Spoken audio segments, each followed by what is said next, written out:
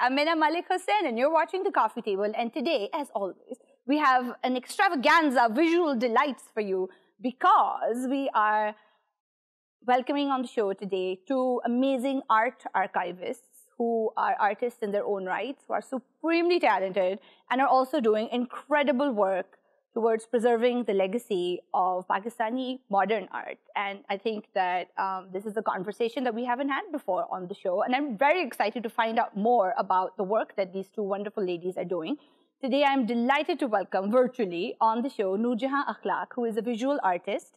She has an MFA in Fine Art from Goldsmiths College, a BFA in Film Production from Concordia University, and right now is the guiding light behind the Zuhur al-Akhlaq archive. And our second guest today is Saira Ansari, who works with the Sharjah Art Foundation in research and publication. She is a recipient of the Lahore Biennale Foundation Research Fellowship that was granted to her in 2016 in conjunction with the Asia Art Archive, which is based in Hong Kong, to develop a digital archive on Pakistani modernist Zubaida Agha. She is also the contributing editor of the South Asian literary journal Paper Cuts. So I'm like surrounded by geniuses today. Hello, ladies, and welcome to the show. Thank you so much for how are you? Warm welcome.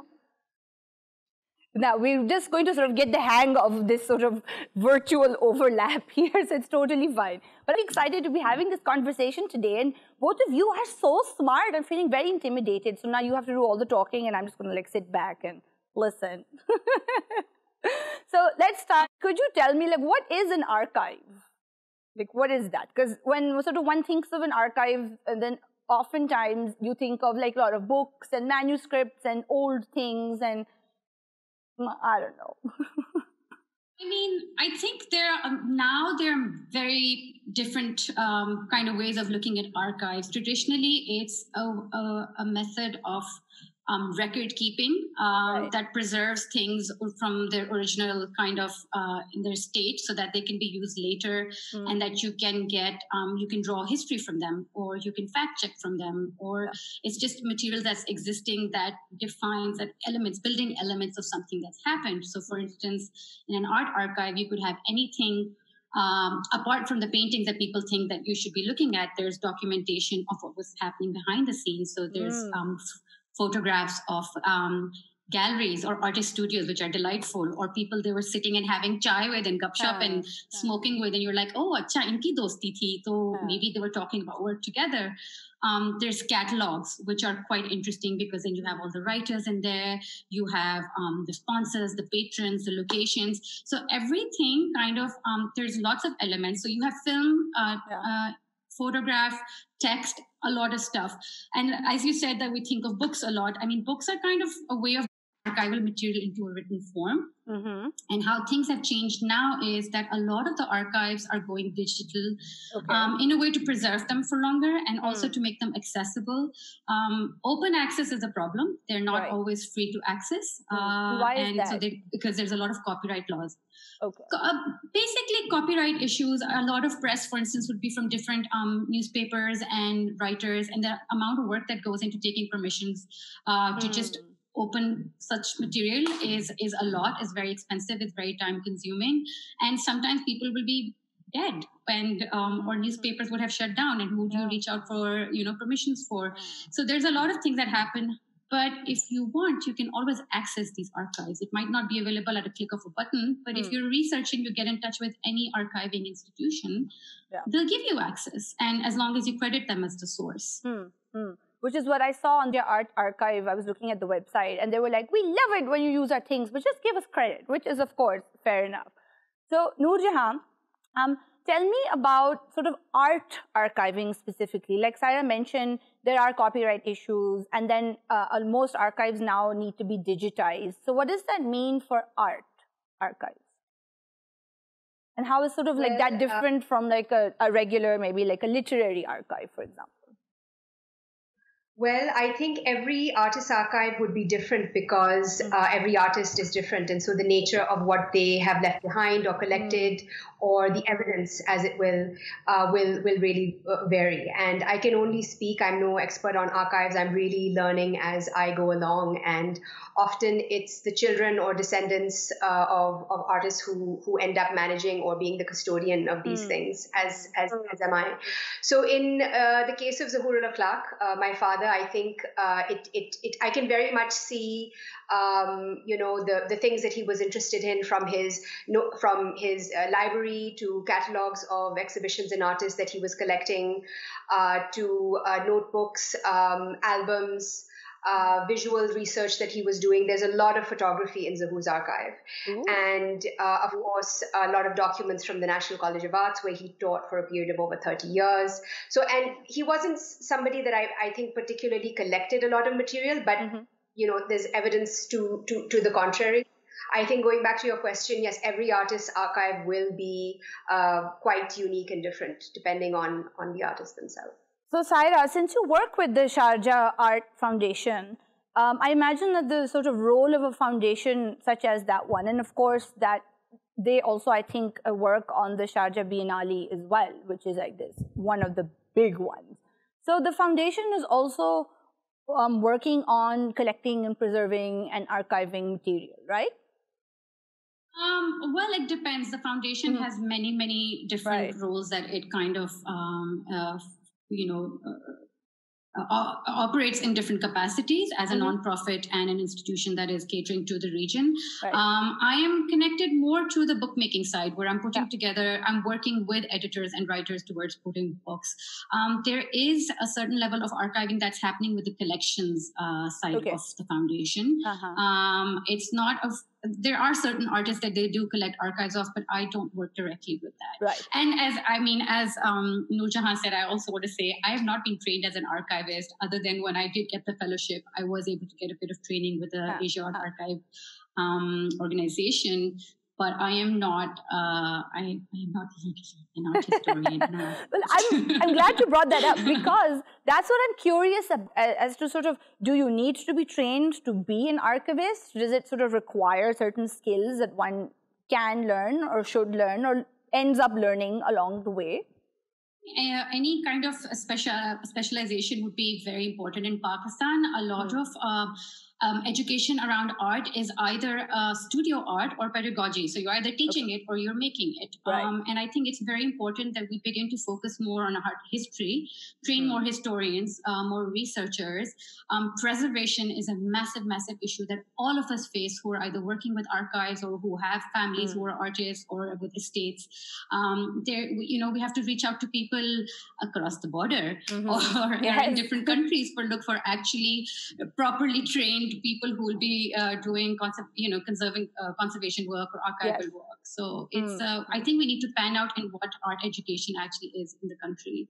So Nurjahan, as somebody who does have a background in teaching as well, and here in Pakistan, I think that the point that Saira makes about art history is a really important one. And do you see it sort of being, is it part of art curriculums in art schools, art history? Is there a sort of sense that this is also an aspect of art training that students should have? That's an excellent question, and I think unfortunately it's severely lacking in the art curriculum. You look at art institutions here, and yes, everybody wants to be an artist, and there's very few people, a handful or less even, who do art criticism or writing on art. But there is a real lack of the discipline of art history. And for example, when I began teaching here in 2014, without having an art history background per se, I was asked, could you teach art history? Nobody wants to teach art history. So I created a course called Cinema and Art Take History. this course, nobody wants. Well, I mean, here, take this course and work your way. You can edit that out if you want. But my compromise was to create a course called Overlapping Narratives, Cinema and Art History, because I wanted to talk about film, and so it was a way of showing films and entering maybe not covering the art history of a region, but talking about ideas and concepts in art history, which is useful for students who are studying art and going to be practitioners. So yes, I mean the answer to your question is it is a discipline that really needs to be much more part of the curriculum, and because we have such a rich history of art and culture, not just in the time of Pakistan, but of South Asia, and I think it should be much more integrated because the country is only, it's less than a century old, and our art and our history and our traditions are ancient. I'm really interested in art history because, as you said, our history and our traditions and our sort of artistic imagination is an ancient one. And I feel like that's where art history in the archive becomes linked there, because in order to kind of really own our identity as Pakistani artists, we need to know where we're coming from. And I think that there's a certain kind of nervousness about acknowledging that we are a part of a South Asian kind of a creative imagination. And like you said, Nurjahan, we're a very baby country right now, but we go back a long way, and it's a sort of strange, it's a contradiction, but it's also something where I feel there's like a great deal of space for growth and documentation as well. No, I think you're absolutely right, and there's a long way to go. Again, I'm not an art historian. I'm kind of again in this position of being a custodian of my father's estate and archive, and but I think the more I kind of was creating the course, and the more I kind of looked. Actually had an engagement more through art history through my father's work, because he's very engaged with the history of art, of Western art, and own tradition, and also making linkages between Chinese and Japanese aesthetics. So it kind of, if you want to bring that into it, it's a very interesting dialogue that he's forming as a painter between what he sees as aesthetic languages of Orient and Occident. Yeah.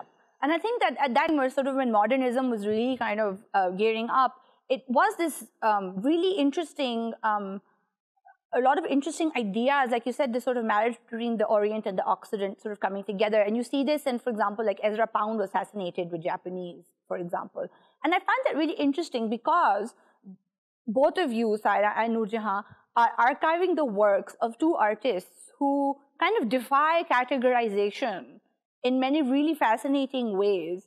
So sort of, before we go to a break very quickly, so Saira, how did you come to Zubaida Agha's archive? Like, how did you find her?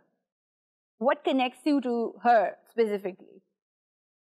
There's two different things at how and then why. Yes. I think how was much more easier because I do have a family relationship. She is my nani's sister. Right. I have grown up around, kind of her artwork and conversations around her. And it was much later that I realized how important she was.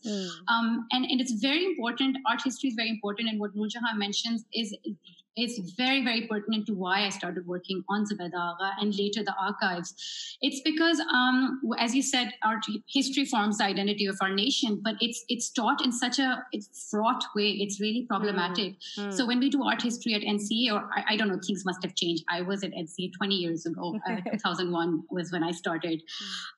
We do ancient history. We start with Indus Valley civilization, go all the way to Napoleon.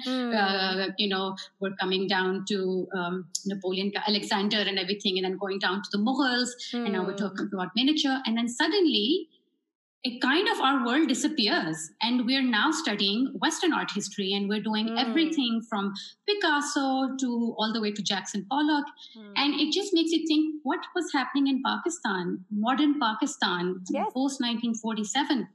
So we had one class where a few of the names are listed, कि भाई ये सादिक ऐन था, ये Shamza था, और ये Ahmed Parvez था, and khatam. I never heard Zubaida Agha's name ever, and that's it true, was actually. only in much. Yeah, and it was very problematic. And I didn't realize she was that important because I never got to study her until I joined the master's program. And my Dr. Atika, who was kind of giving us a lecture at that point on something, sat me down and said, if it's missing, why is it missing? You need to question that. She was very, very important. Yes. And that is literally about 2000, late 2000s, mid 2000 to late 2000s, the kind of interest started. And one of my mentors who's passed away, Lala Rukh, was somebody who also really, really pushed me. And so the how and why kind of mixed together between the lack of art history kind of working towards her and my access to her. Yeah, I think that is so fascinating. And I want to talk more about both the archives, but we're going to take a very quick break. Stay with us. Hi, welcome back to the coffee table. We're talking about art history and art archives with the inimitable Nurjahan Akhlaq and Saira Ansari. So Saira, before the break, we were talking about how you came to Zubaida Agha's work, and one great sort of motivator for that was the fact that she's kind of been erased from Pakistani art history for, I'm sure, a variety of reasons. But it's really odd because she was a massive part of the art scene in Pakistan during that sort of era. So tell me more about Zubaida, because again, like I said, she really does defy one category. Like, to say that she was a lady painter, I think really diminishes the impact of what she did and all the different kinds of things that she did for the Pakistan art scene.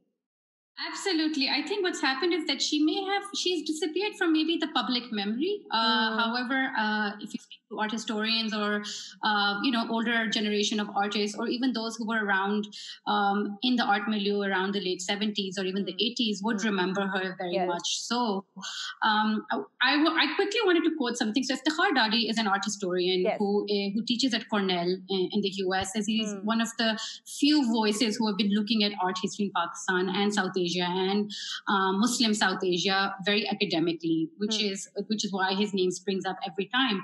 And he had written something which I think articulates it very clearly. He's wrote, and I'm quoting from his book, since Agha never joined a teaching institution, left no public writings, and due to barriers of gender and class, remained isolated from circles of critics and artists, she had virtually no important critical interlocutor among the literary intelligentsia.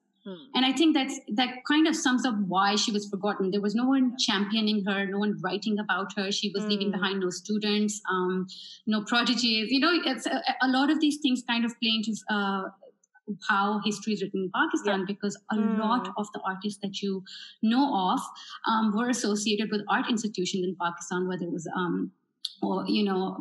the fine art societies or the art galleries or NCA. And I think that was one of the reasons and she was a hermit. She never got married. She didn't care much for people. She didn't give two hoots about what anyone said or did.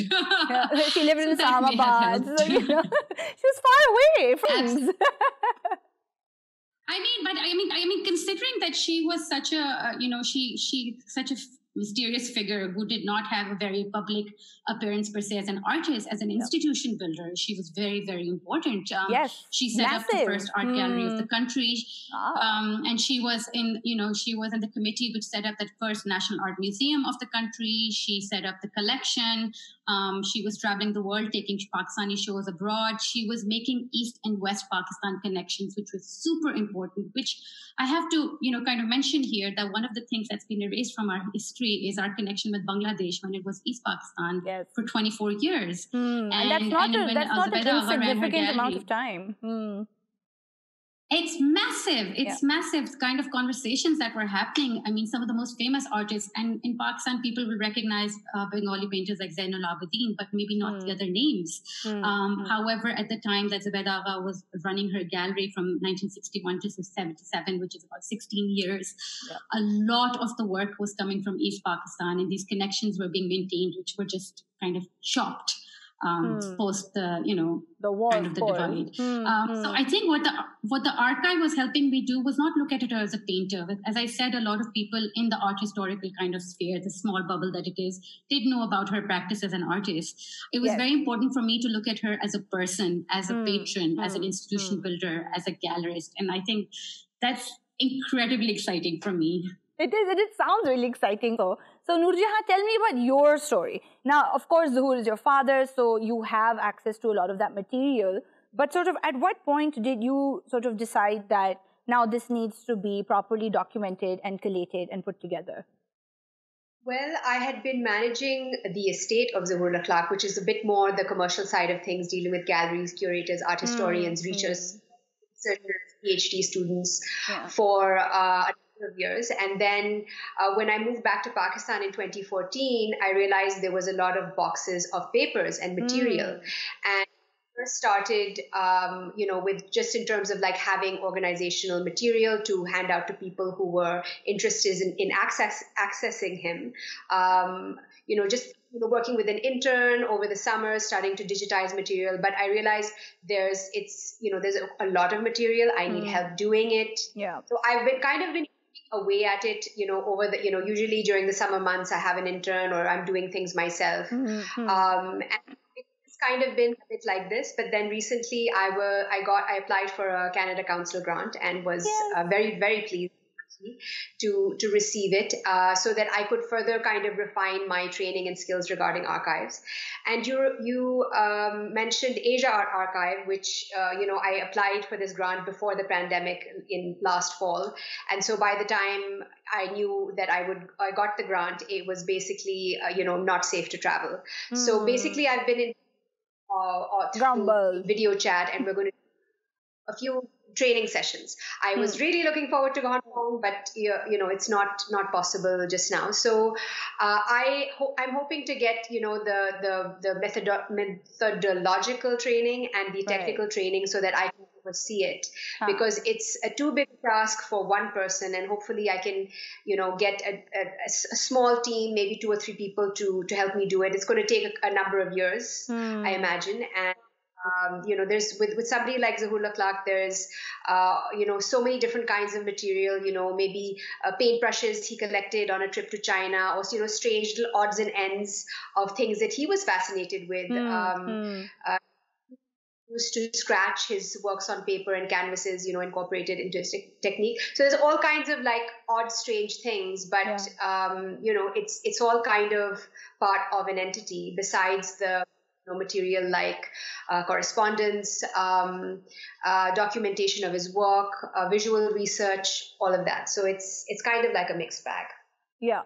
And what is that there's probably also an incredible amount of like sort of resources that are required to create an archive. Also, like, do you need special scanners or special kinds of storage facilities where you sort of can put material, for example, like an acid-proof box or things like that? I'm sorry if this sounds very basic, but, I'm learning as we go. I am also on that learning curve, and it's everything in, let's say, in a place like Pakistan, we have a tremendous amount of dust and humidity, and these are things that are really the enemy of anything archival, whether it's paper or film or these things are not these. This is really the enemy of archiving, and I still have a lot to learn. I mean, beginning with, you should just wear, cotton gloves when you're handling sensitive. I'm still learning as well, and part of it is it's like a library science. It is actually a discipline. I am, again, not an archivist. I'm an artist, and I'm just my head around all of these kind of new things. There are some really great scanners out there that are in the prosumer category. They're not extremely high end, but one could make use of those. And the other thing to do is just photograph things. But it's not just. I mean, you would use this to digitize the material, but then the other task is the kind of database and how you then, in a technological database, scan things. I think Saira can speak more of this because she's actually had the training at AAA, and I think she's more knowledgeable than I am currently about it.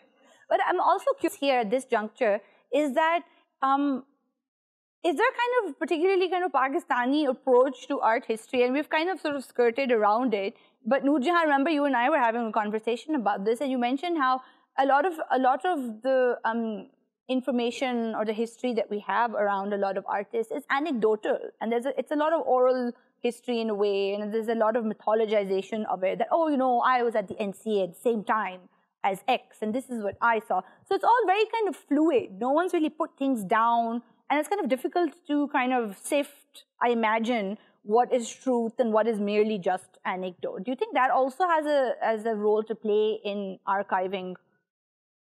Well, the two are definitely connected, because one of the things we rely on even in academia or writing art history are testimonies. And so where do you get your information from is anecdotes and, people who knew the subject that you're writing about.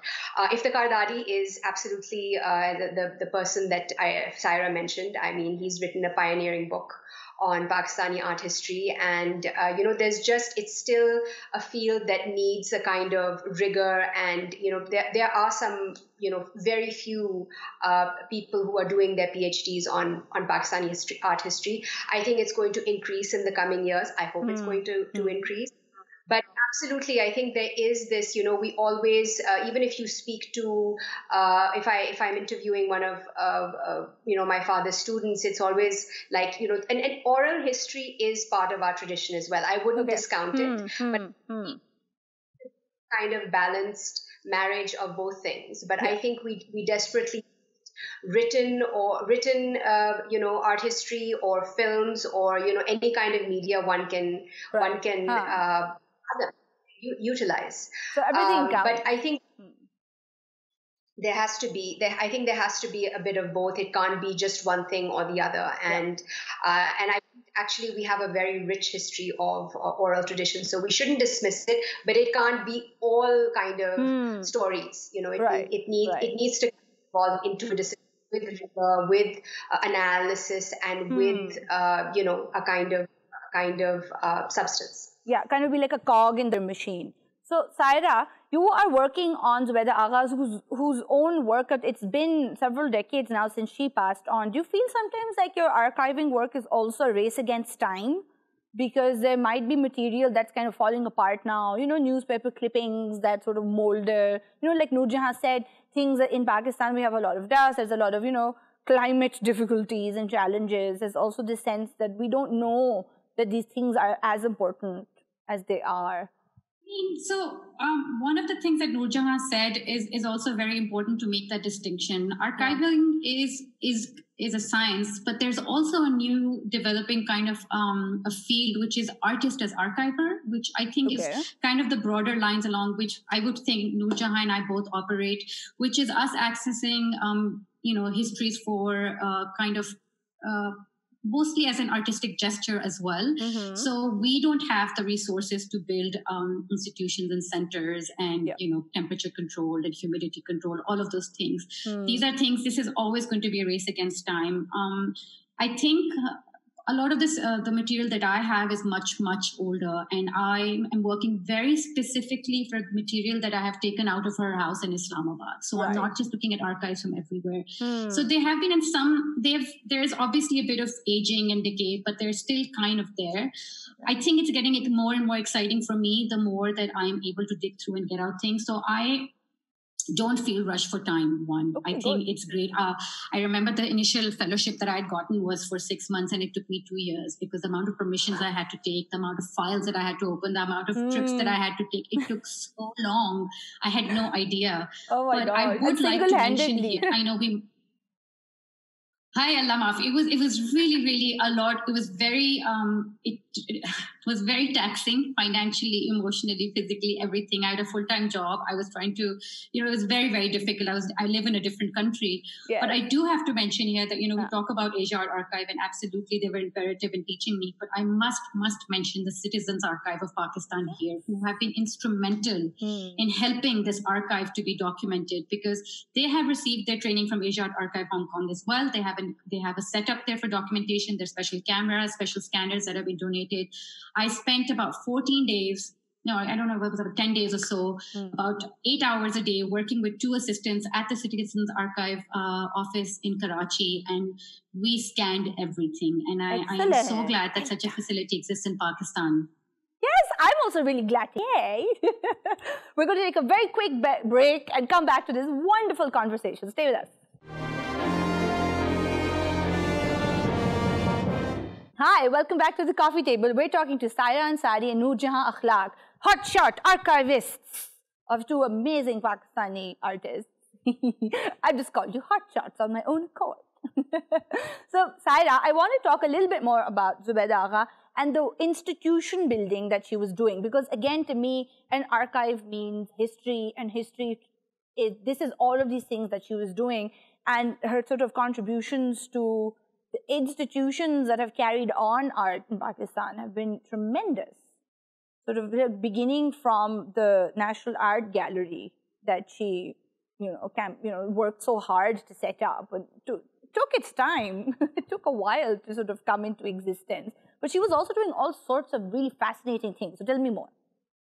So, the contemporary art galleries is what she kind of operated for about 16 years. And then she started working on the National Art Gallery. Yep. There was a lot of work put in. So she traveled to museums in the US and Japan. She was looking at everything. She was looking at how libraries are set up, how artwork is stored, how inventory is made, how guests, how you engage with audiences, how programs are developed. A lot of those things she'd been trying to do at the gallery itself. And the gallery had it's estimated that they put over 200 exhibitions at the gallery before National Art Gallery. So just I'm talking about this Rawalpindi Art Gallery. And so she's kind of working on the whole setup for the National Art Gallery, which is in Islamabad, which is an institution now, which is the country's own collection. But what happened was, the National Art Gallery opened exactly 10 years after she passed away. She died in 97 and that opened in 2007. Yes. Lots of bureaucratic delays, so many issues. And it's really sad that she missed to see what happened because she was so instrumental. She was part of the executive committee that was setting it up. She was writing all the kind of the structure for it, how to run it. She donated a large part of her own collection, which is now Pakistan's which kind of made the core of Pakistan's first, the nation's art collection. So Sadiq Khan had donated about 200 of his own works. Wow. Zubaida Agha donated a lot of her works, and including the collection of the gallery. But sadly, when you go to National Art Gallery, you won't be able to find this information. She was important. There's a section, kind of dedicated to her, but she's missing from their history, from the building, from what something she set up. And I think that's very important for the archive to address, to kind of, as you guys were saying, oral histories. This is my problem with Pakistani art history. We rely so much on oral histories that a lot of fact checking, a lot of information drops through the loops because there are very few people telling these stories. That's what we have to consider. If there were many, many other voices telling these stories, we might be able to know more. And that is the hope for the archive to address. Yeah. And kind of bring this I was going to say badass. You can totally edit that. Bring this incredible woman back into the limelight. I mean, she didn't care for the spotlight, but I really think she deserves all the attention that can be given to her. Absolutely. And do you think that part of this kind of reclusiveness also has to do with the fact that Agha's own practice was very cutting edge for the time, and her first show kind of received these mixed reviews because it was so different and people hadn't really seen things like that, and it was very modernist, and people were just like, why, where are the trees, why is it not a landscape? This woman has sort of come onto the scene and it's just like boom. You think that she was just, people didn't understand her work? Her first show kind of her first show really did kind of was shocked a lot of the audiences, and there was quite a raging debate in the press for about 2 months. It's quite nice. So part of the archives is coming across those press articles saying this is absolute nonsense. What is this? This is not art. It's kind of slated to be the first modern art exhibition in Pakistan, her solo exhibition, which was in 1949 in Karachi. And at this point, I want to interrupt. It was the first. And I want to interrupt you here because I also want to sort of say that Agha was trained by an Italian, Mario Perlingier, who apparently was taught by Picasso. Then she went to Paris to study art. Well, so there's a lot of things. Actually, first she started with B.C. Sanyal, who was a very important artist at his time, who was connected to the Mayo School of Arts, which is now called NCA. Yes. And he had left Mayo School of Art and set up his own studio where a lot of people went. And she had been introduced by her brother to B.C. Sanyal. And that's where she studied. She learned how to paint there. She learned the techniques in painting and drawing. But then her brother introduced her to Mario Carolingieri, who was an Italian prisoner of war, who was living in Walton and was commissioned on a design project. And that apparently he was a student of Picasso. So all of these snippets have been kind of picked up from here and there, from press articles from the 40s, from a photograph that I shared with you by email with his little note at the back. He's standing in their house wishing her luck. But I mean, we don't have any more information. I'm desperate to find out more about who he is, what he did, why was he there, how was he Picasso's student? So what's very important is that he kind of made her. I know, Italian prisoner of war law, of course, makes so much sense. Why not?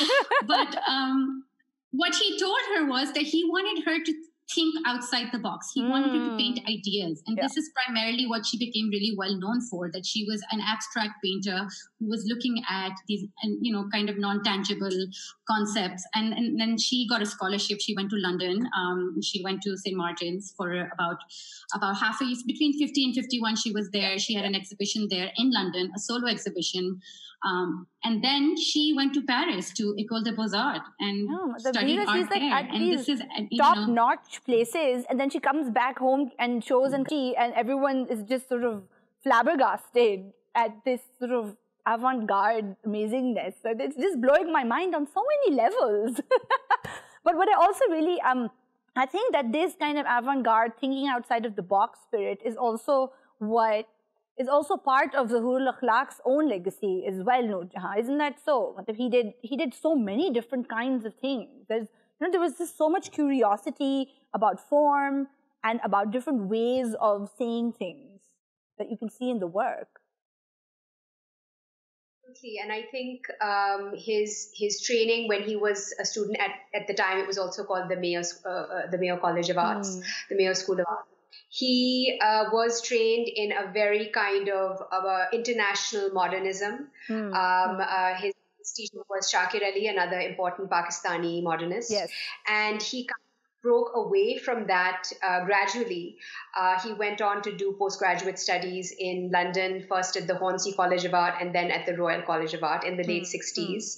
And right at the time that when Europe and the world was kind of like having these incredible student protests and students were shutting the world down. Yes. And so he had that experience in London in studying printmaking. So he was trained as a painter, studied printmaking, and then returned back to Pakistan and was teaching as a lecturer at the National College. And then he started experimenting with sculpture in the 70s, graphic design. There are a number of commissions for hotels, interiors, all of these kind of things are there in the archive. Architectural monuments. There's two sculptures there's the Crescent and Star sculpture outside of Islamabad. Yeah.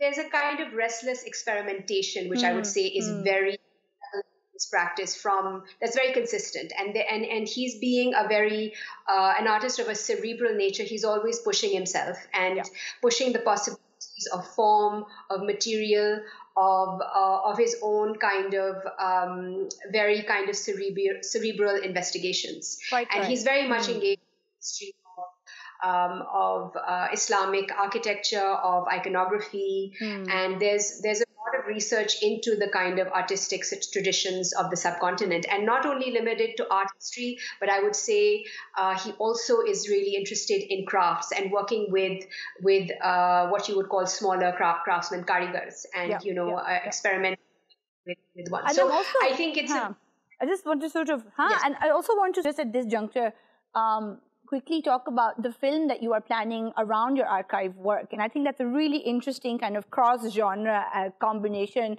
of your own diverse interests and bringing that to the work you're doing with the archive. And that sounds really exciting. Thank you. I hope it has a chance to come to fruition because, of course, in the COVID world, things are very uncertain, and a film is something that definitely relies on funding and crew. So, but the exciting thing is that absolutely, as you said, I've been struggling with my own practice with the demands of the estate, the archive, and kind of juggling the things. And I think because of the visual nature of Zuhur's archive, there's so many images. And when I first started sifting, I was like, the film was already kind of forming in my head. I was kind of having strange dialogue, if you will, with this kind of material. I was 19 years old when he died, and he was very supportive of my interest in film, which is what I went on to study. So it kind of like, was something that started in my head, and then I decided to apply for this grant, and at least it's going to help me to archive the materials. I've conducted a number of interviews with people in Pakistan, his peers, his students,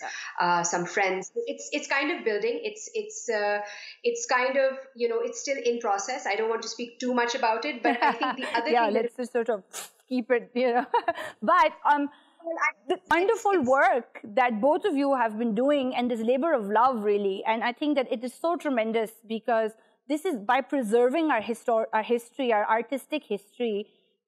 These archives are preserving stories, are preserving the past for students now, and for students and even for people who are just interested, like me, for example, to sort of connect with our past, to connect with all these brilliant, inventive minds that were sort of combining this really global outlook with a really Pakistani voice and a Pakistani identity. And I think that moving forward, this is something that's really inspiring for everybody. I won't just say young people, but everybody. So thank you so much, Saira and Nurjahan, for being on the show. Good luck in all your wonderful works. Thank you guys for watching. If you are watching this on YouTube, don't forget to like and subscribe, and we will see you next time on The Coffee Table. Bye now.